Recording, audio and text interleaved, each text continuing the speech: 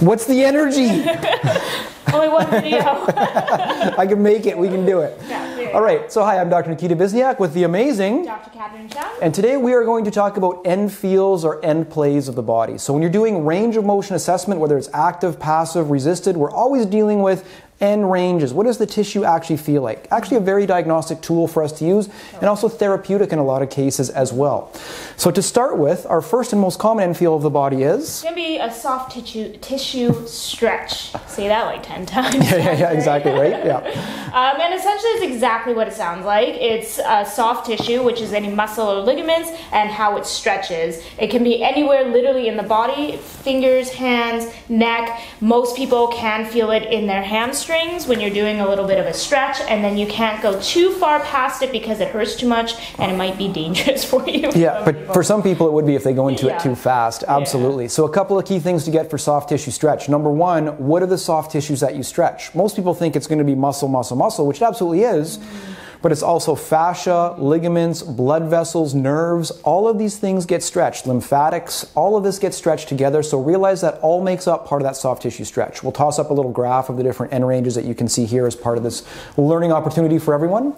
Now the next end feel that we have to talk about is soft tissue approximation. And I think Dr. Chung has got a great example of this. A great example is the elbow or even the knee, but the elbow is a great example. Soft tissue approximation just means that the joint can actually move so it's full range of motion only because you have soft tissue in the way, like a giant bicep. Like these massive biceps right here. Technically we could go further, but they stop because the pipes run into the forearms right here, right? So that'll be a prime example right there.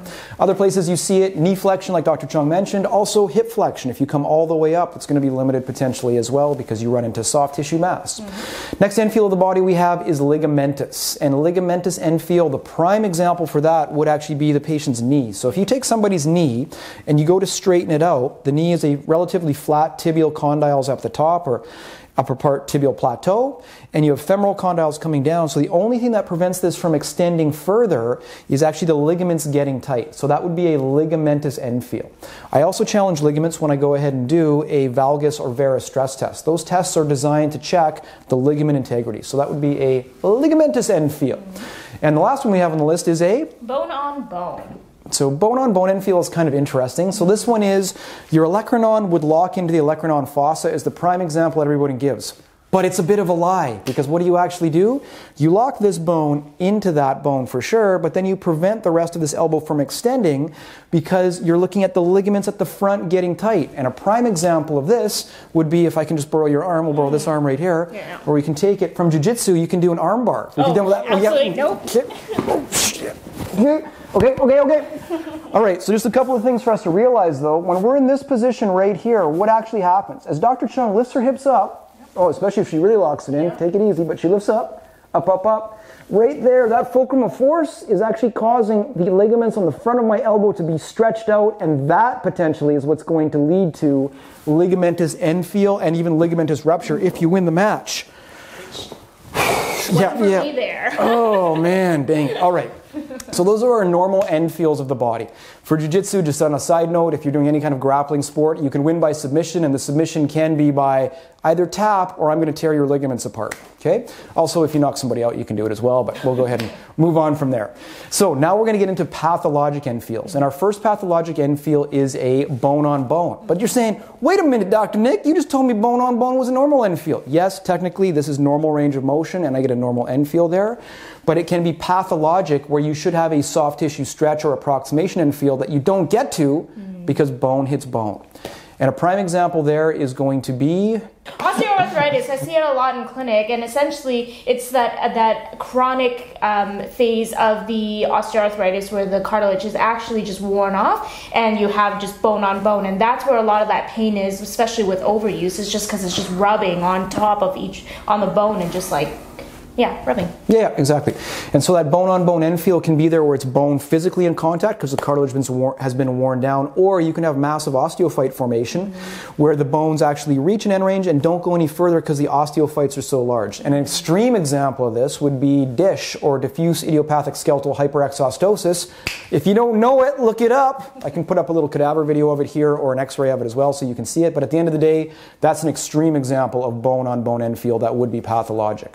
All All right, what's our next end field, Dr. Chung? Muscle spasm. And when do we see muscle spasms? Muscle spasm tends to be when you have an instability of the joint, perhaps, like the shoulder will say, and if you go into an apprehension test, so Dr. Nick can show an apprehension, a GH apprehension, if there's an instability there, your muscle really wants to guard and hold that down, and you might start feeling some muscle spasms if you go a little bit too far, push that muscle too much, or you just feel that feedback where there's just a lot of guarding because of that instability. Yeah, and that's a good point right there. So a muscle spasm end feel is the body is concerned whether it's real or not. In some cases it may not be, but in a lot of cases you've had an injury and you don't want to move any further because the body thinks it's going to cause further injury or dislocation. I know when I dislocated my shoulder, the furthest I could move it was here to here, and that would have been it right after the dislocation. After rehab, of course, full shoulder range of motion is back there.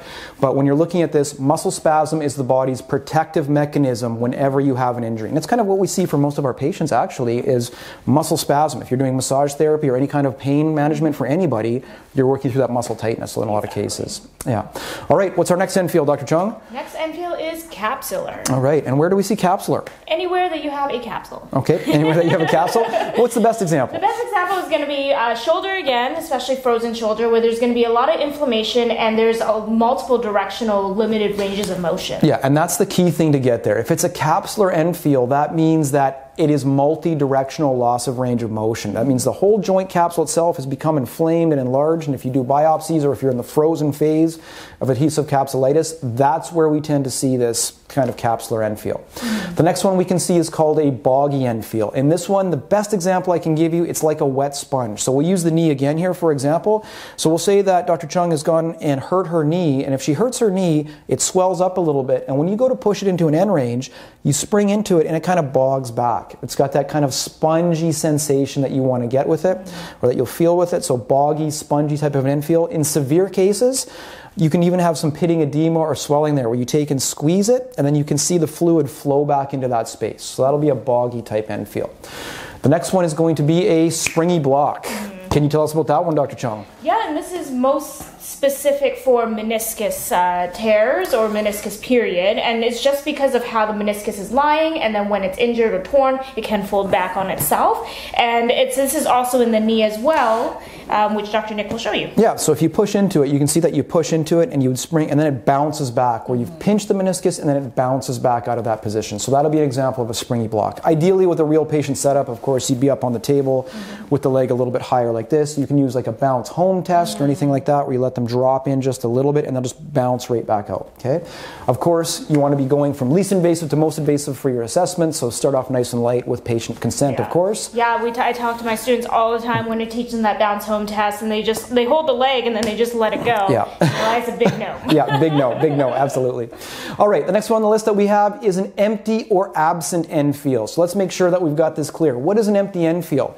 If I can borrow your hand for a second, it's where you would take a digit or wherever it is and you go to put into its end range, and where it should have stopped, it just keeps on going. That is an empty or absent end feel, where you see an abnormal end feel that shouldn't be there. And that's usually secondary to ligamentous rupture or dislocation.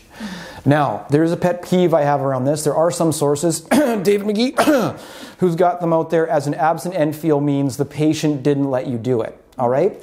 So if I was to take your blood pressure, or if I was to do an exam and you didn't let me do it, I wouldn't write down empty end feel or empty blood pressure or absent blood pressure, all right? It is a did not complete, okay? So if the patient doesn't allow you to do these things, and it's within their right to do that as part of your informed consent, then you write DNC, did not complete that portion of exam. It absolutely positively is not an absent end feel or an empty end feel.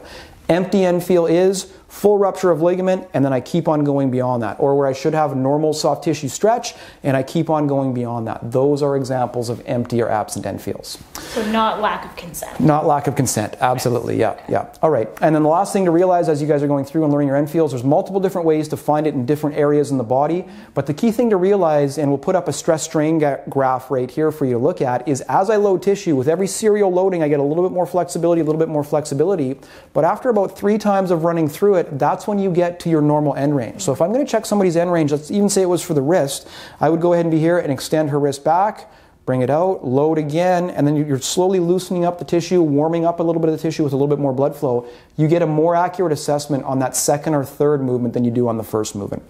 So make sure when you're doing your assessments, you're checking multiple times in the same area to make sure it wasn't just tightness in the tissue. And an example of this always is when we get up in the morning, what does everybody do? You stretch, you move around a little bit. What are you doing? You're loosening up that tissue. Well, if I did my end range assessment before you were warmed up, what would happen? I'd get an abnormal end range. Totally. All right. Well, thank you very much for your time. And thank you very much for watching. If you have any comments, please leave it below. And if there are any contents that you actually want us to create a video for and you're really interested in, also leave a comment down below. All right, fantastic. And also go ahead and check out our books and online CE courses and anything else we can do to help you be better at what you do. Have a wonderful day. Bye.